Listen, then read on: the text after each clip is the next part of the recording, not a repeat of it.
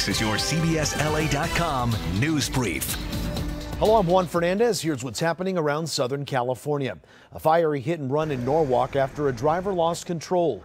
The car sparked a fire when it slammed into several parked cars. The driver and the passenger took off.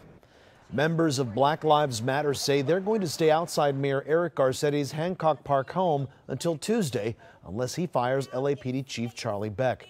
They say too many black people have been killed at the hands of officers.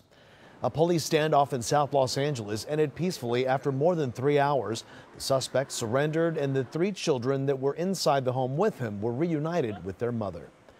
Residents learned how to be ready for when the big next quake hits. The Safety Expo in South Robertson included emergency drills, a quake simulator, and a Jaws of Life demonstration. For the latest on these stories and your news any time of day, stay with CBSLA.com.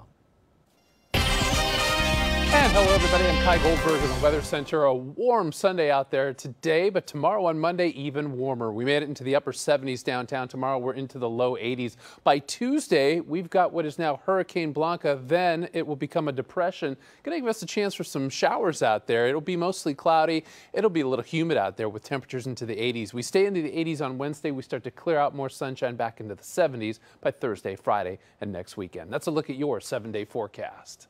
And that's your CBSLA.com news brief. Remember, we're always on. And click Listen Live on our webpage to hear KNX News Radio and our other stations live anywhere you are.